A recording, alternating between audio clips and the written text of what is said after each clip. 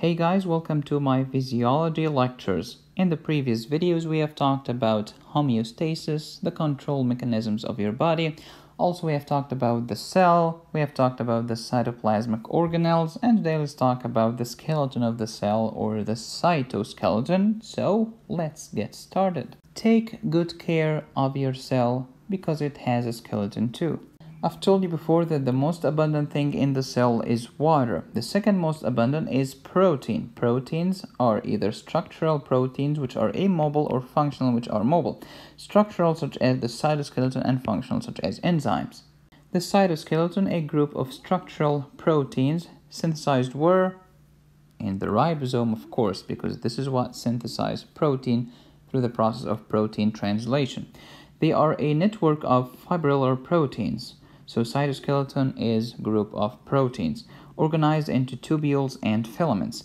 They will determine the shape of the cell. They will help in cell division, in the movement of the cell, also known as cytokinesis. Cyto means cell and kinesis from kinetic, which means movement. They will form a track or bridge for the organelles to walk on. Very nice. We have examples such as actin filaments of the ectoplasm. What is the ectoplasm? Ectoplasm is the outer part of the cytoplasm. It provides structural support for the cell membrane. Actin and myosin in muscles, tubulin and microtubules. If you pay close attention, all of them ends in IN. Actin, tubulin, protein.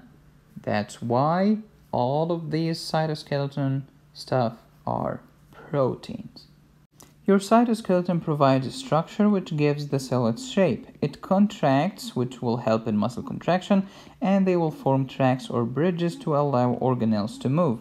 They will help in cytokinesis, help in cell signaling pathways such as endocytosis. They will segregate chromosomes during the process of cell division. They will provide a template for cell membrane construction.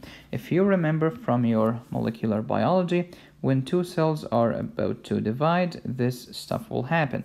These chromosomes will be held here and here, segregated through the mitotic spindle, which is part of the cytoskeleton. There are three types of cytoskeleton in your cell: microfilaments, microtubules, intermediate filaments. Microfilaments made of actin. Microtubules, they are made of tubulin. They will form the cilia and flagella.